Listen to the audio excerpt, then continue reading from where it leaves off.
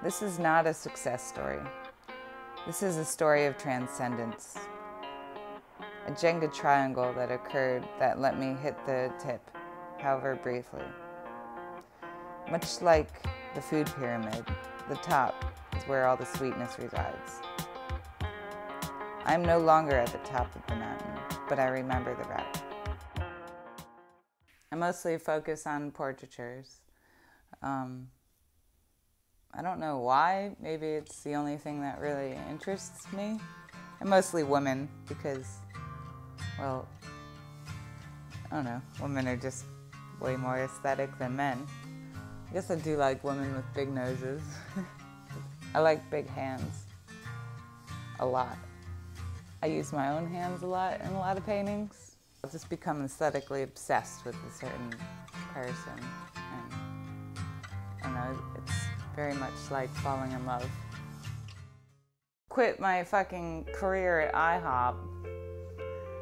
But luckily, I moved into a house that went into foreclosure. It was pretty much the best thing that's ever happened to me, which bred my desire to paint and to become an artist.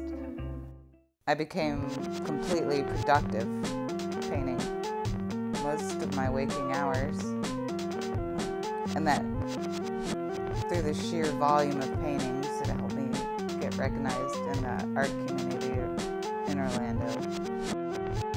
I went from pretty much barely having any shows to having lots of shows. And also my paintings have been selling a lot better now.